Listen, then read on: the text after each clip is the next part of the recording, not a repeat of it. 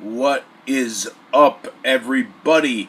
How's everybody doing? I just want to give my thoughts on the full approximately 30 hours of Violent J's audiobook. Now, you know what? I don't give a fuck that most people think that an ICP fan or a juggalo and shit like that is like a scumbag of society. That's one thing that it just kind of pisses me off, that people, think that. And yeah, guess what? There are juggalo scumbags. There are regular scumbags. So there's a scumbag in every group. So what? The whole unity thing amongst juggalos and ICP fans, Psychopathic Records fans, is like nothing I've ever seen. It really is amazing. I mean, I got into it at about 1999 when I saw ICP perform at Woodstock. And it was just something that I had actually seen documentary. I remember the documentary that fucking Hollywood Records paid for. And I remember seeing that. I'm like, who the fuck are these guys that throw soda? Then I never really thought anything else about it. And then I see these guys at Woodstock 99. And I'm like, oh shit. So I got a few of their albums. It started with the Riddle Box. And I'm like, okay, I'm hooked. And to tell you the truth, if you really look deep into the way that their whole thing is, you can tell it's about God. Not maybe God, like if you're Catholic or Christian or whatever, but a God figure. So it really, when you look at the Joker's cards, it really does kind of show you how to leave. It does kind of show you how to lead your life good. So, I mean, it's kind of funny how much hate they get, and people say they're not talented and this and that. It's fucking bullshit. And, I mean, I've been in the music industry for so fucking long, and I fucking respect the shit out of these guys.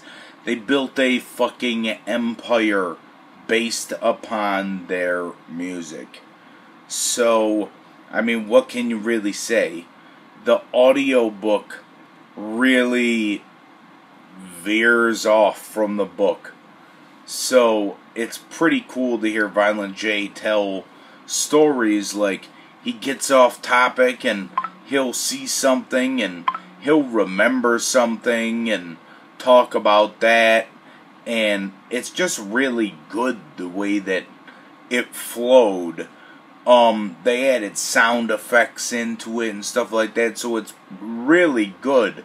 I mean, I took probably like a week to listen to the whole thing. I was diligent in listening to it because I wanted to hear it. I saw there was like a lost chapter on it or whatever, and I'm like, okay, I totally got to check it and see what the fuck is up with it. But yeah, I mean, everything, right down to the fucking packaging of it with the USB drive that looks like the book. That, I mean, they really go out with the way that the packaging is on shit.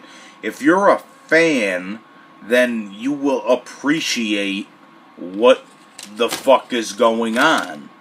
And if you're not a fan, then you shouldn't even fucking talk about it. That's what I don't understand about music and fandom and shit like that. It's like, if you're not a fan of something, why are you going to critique it?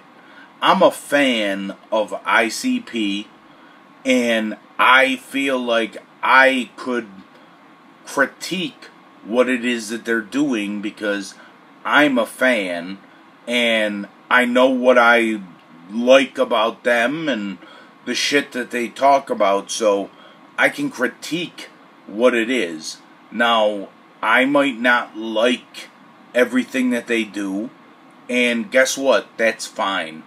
People say that after they dropped that Six Jokers card that everything kind of changed and shit like that, but yeah, it did, because their entire thing that they were working for kind of came, and it's kind of like, what are we going to do now? Or we're not going to retire.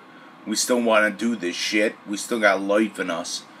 So I just don't understand how people critique music and they're not fans of the music that they're critiquing.